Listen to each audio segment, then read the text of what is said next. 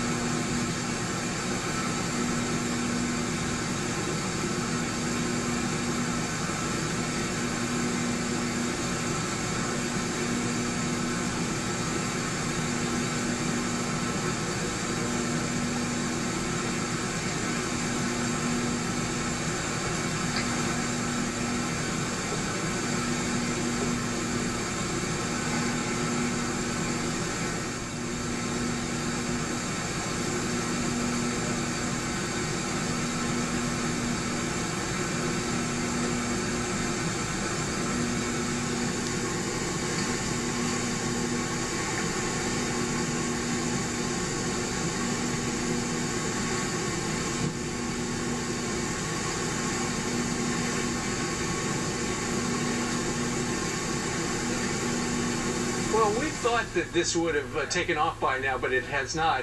We should point out that if it all goes as planned, Endeavour is going to go on public display at a museum in Los Angeles at the end of October, and eventually, and this is pretty cool, the ship will be exhibited upright, attached to 2 actual solid rocket boosters and a giant replica of its external tank, all connected to a partial replica of a launch tower. That is, if they ever get to Los Angeles and take off from Florida. Yeah, but Steve, they're going to make all these stops in between. It's going to actually be a 3-day trip. So they're going to make stops at Stennis Space Center in Mississippi and an assembly facility in New Orleans. And it's going to fly low over Fort Lauderdale so people can see Endeavour. And it rolled out of the assembly plant in California back in 1991 at a cost of $1.7 billion. Some of the most high-profile missions, of course, were flown by this shuttle, covering 25 flights, nearly 123 million miles. Looks like a great day down there right now, so obviously weather's not a condition as it was in the last couple of days as to why it didn't take off. Weather was a big problem yesterday. That's why they couldn't take off. That's why it's going to wind up in Los Angeles a day later. It's going to wind up landing at LAX on Friday. We heard from our correspondent down in Florida, Steve Harrigan, that this thing's going to stop by in El Paso to do some refueling a little later. I believe a little later on today. Yes, Brian Kilmeade? Steve, was that my toss? No, not yet. We're going to stay. Brian's waiting to do an interview. Something else if you want. I mean, told by NASA. Do shuttles actually have takeoff times? Do shuttles have takeoff times? Okay. It's right now. Now we'll go. Ladies and gentlemen, final takeoff for the Space Shuttle Endeavour. Let's listen to NASA. And we have first motion. The shuttle carrier aircraft and Space Shuttle Endeavour beginning to thunder down shuttle landing facility runway 15, heading to the southeast, taking to the skies for one last time from Kennedy Space Center.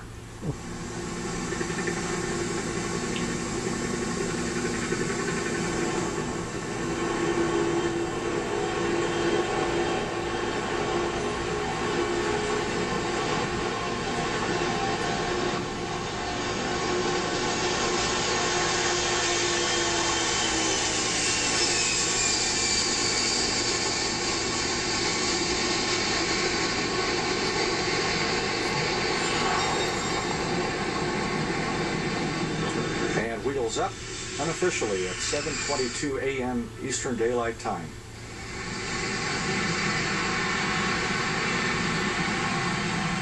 Space Shuttle Endeavour soaring atop NASA's shuttle carrier aircraft, about to begin a 20-minute flyover of the Space Coast area.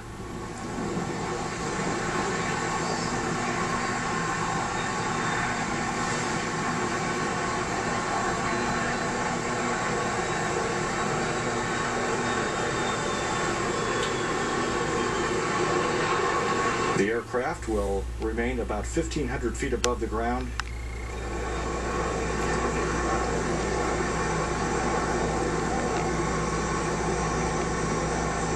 Turn toward the coast, conduct a flyover of Kennedy Space Center, Cape Canaveral Air Force Station, and then head south down the beach,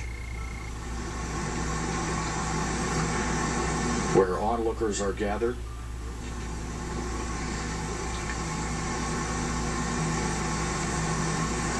NASA television will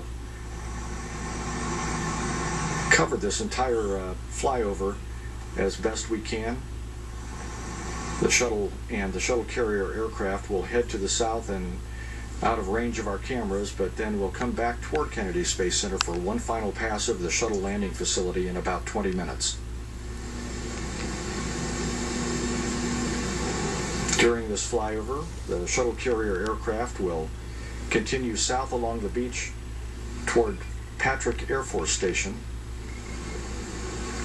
or Patrick Air Force Base.